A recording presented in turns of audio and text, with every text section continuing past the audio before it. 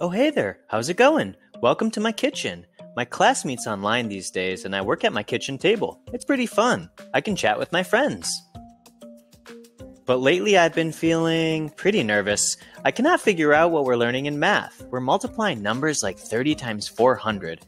Everyone else does it really fast. Something about multiplying the first part, 3 times 4, and adding zeros? But I don't even get why you keep adding zeros and zeros and zeros. We have a quiz next week and I don't feel good about it. You know what? I'll call my friend Stephanie. Maybe she can help me. Hey Stephanie, what's up? Hey Marcos, not much.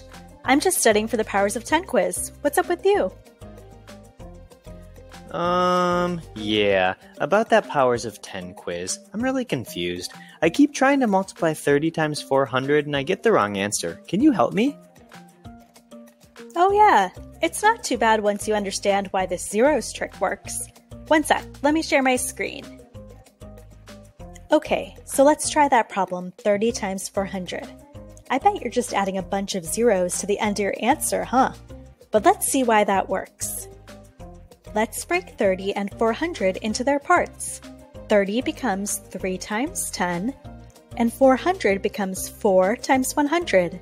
So 30 times 400 can also be 3 times 10 times 4 times 100.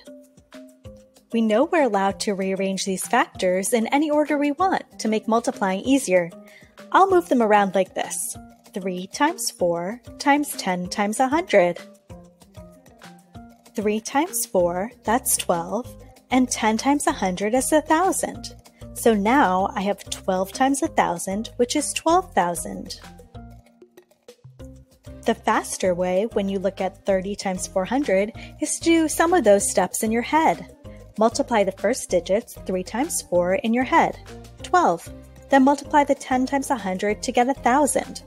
Write 12 with the 3 zeros from the 1,000 to get 12,000. Remember, the 3 zeros are really the 10 times 100, but you're just doing it in your head. That's why people keep telling you you can multiply the first digits, 3 times 4, and add the zeros to the end. Oh, I think I get it. When I'm using numbers that are powers of 10, I can multiply the first digits, then I add the zeros to the end. But what I'm really doing in my mind is multiplying the tens when I add zeros. Thanks so much, Stephanie. I feel so much better. I'm going to keep practicing multiplying with powers of 10. You should too. Good luck. Watch out for those zeros.